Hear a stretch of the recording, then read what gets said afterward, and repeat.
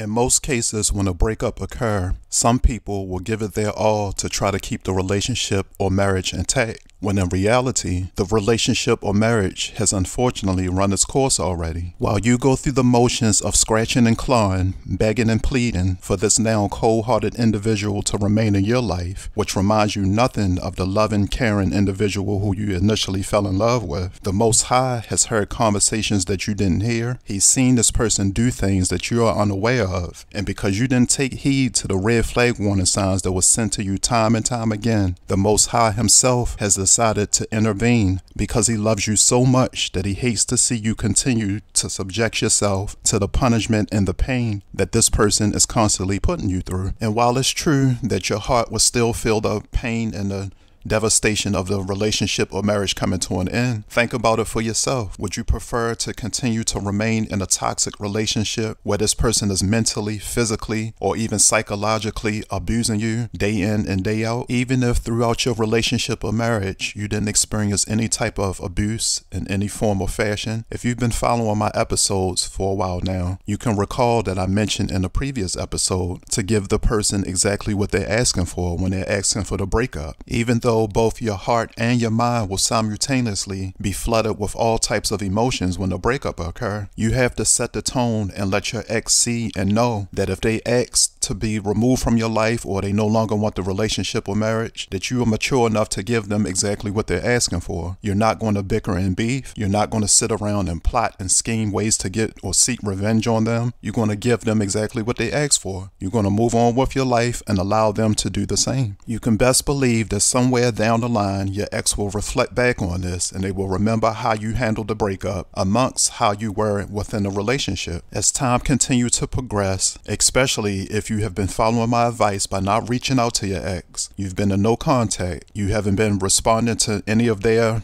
initiatives if they try to text you or email you or reach out to you in any form or fashion, you've just been simply ignoring it. A time will come when nostalgia will kick in, and it will kick in big time for your ex. Right at this very moment, your ex could be out somewhere enjoying dinner or having a few laughs and sharing jokes with family members and friends, or maybe they could even be out with the new person that they're involved with.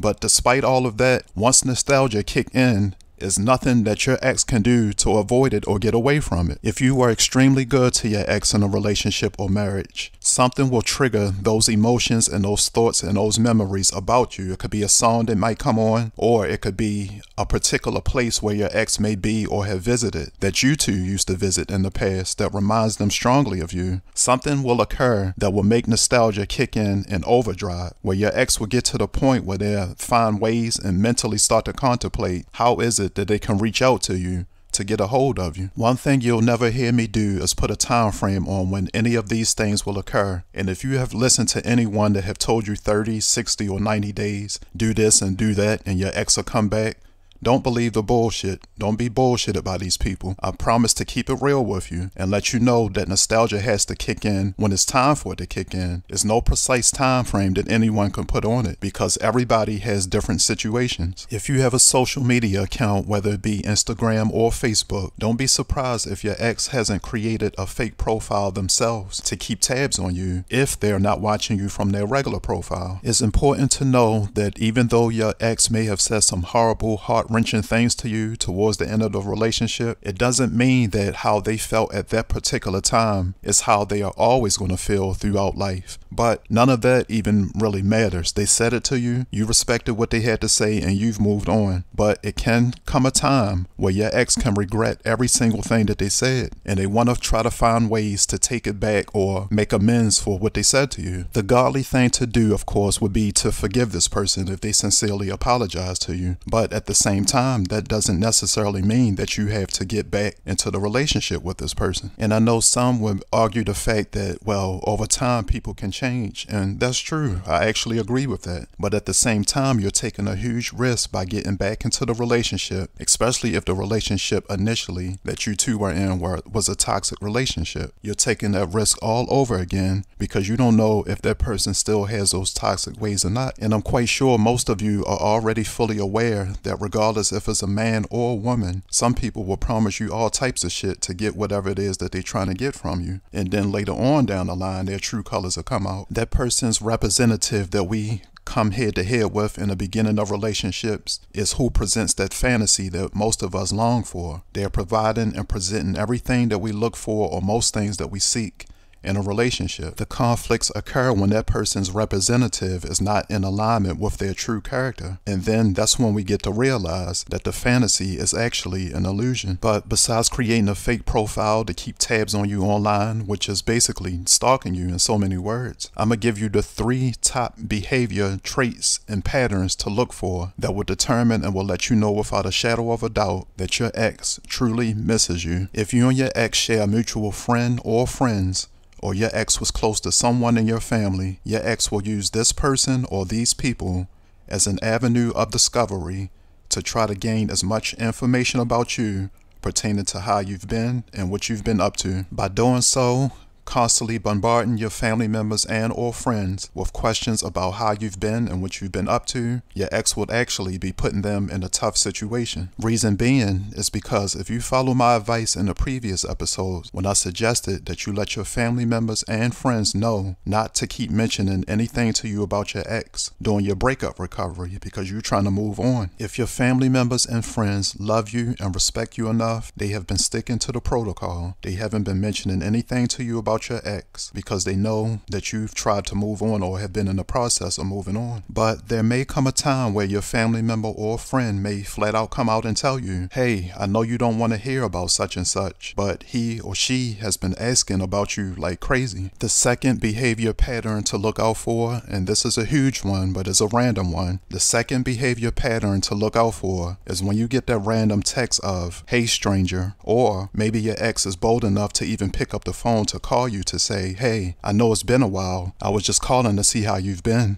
or something along those lines. For me personally, this is the reason why I stopped answering calls from unfamiliar numbers, or especially when a person is blocking their number out. I stopped answering or responding to these type of calls years ago, and don't be surprised if the same happens to you pertaining to your ex. If you're receiving unfamiliar calls that's not spam calls, but just unfamiliar calls, or receiving random texts from unfamiliar numbers, don't be surprised if your ex is the one who's behind it all. Before I get to the third behavior pattern to look for, or behavior trait to look for when it comes to your ex missing you, and as a matter of fact, I'll give you a 2-for-1 bonus. If you're enjoying this content so far and you're relating to this episode, be sure to hit that like button and subscribe. It's important that you subscribe and like or share these videos and these episodes to help me reach other people so I can help them as well. If not, these videos will just sit in limbo and YouTube won't push it throughout the algorithm. So please, if you enjoy this content, be sure to like, share, and subscribe. The third behavior pattern or trait to look for that'll let you know without a doubt that your ex misses you, and 9 times out of 10 they want you back, is within that random phone call that you receive from your ex. They might mention something about a shirt or a book or something that belonged to them, as if you've been thinking about that shirt or book all of this long time. That shirt and that book is out of sight, out of mind. It's been so long that you haven't even thought about it. But your ex will use things like this as an excuse to try to get closer to you, to be in your presence once again. Now for the bonus, as promised, the bonus behavior pattern to look for that'll let you know that your ex misses you is if you happen to be at a restaurant or a venue, any place that you and your ex used to go to on a regular basis, but you're with your new partner now and your ex happens to show up there. Now this can be a tricky or tough situation, but then again not so much, because let's remember that your ex is the one that wanted the relationship to end. So if you're there with the new partner and you happen to run into your ex, just know that this isn't a coincidence. Your ex is showing up at this place because they were hoping and praying that they will bump into you so they can get to see you again in person. In their mind, they just didn't know or had any idea that you would show up with someone else, the new person that you're with. So this is the bonus way to let you know without a doubt that your ex misses you. They'll randomly come to a place or a venue that the two of you used to go to in the past on a regular basis. So if you happen to be going through a tough time right now, your heart is broken, you are depressed, and you're feeling down and out about the relationship or marriage coming to an end, and maybe you were left with a whole bunch of unanswered questions. One question that I can answer for you right now, and I would say that I'm possibly 99.56% sure about what I'm about to tell you. As much as you miss your ex, trust and believe that your ex misses you as well. Even if they don't show it initially, somewhere down the line, your ex will get to that point when nostalgia will kick in and it will cause them to miss you like crazy. But again, depending on how the relationship ended, I don't suggest that you get back with this person unless it ended on a cordial, mutual type of term or an agreement. Then that's a different story. But if you were in an abusive or a toxic type of relationship, just continue to move on with your life. Don't put yourself through that drama and turmoil any longer. Thanks for listening to this episode. Be sure again to give it a thumbs up, subscribe, and share. And I'll see you all on the next episode.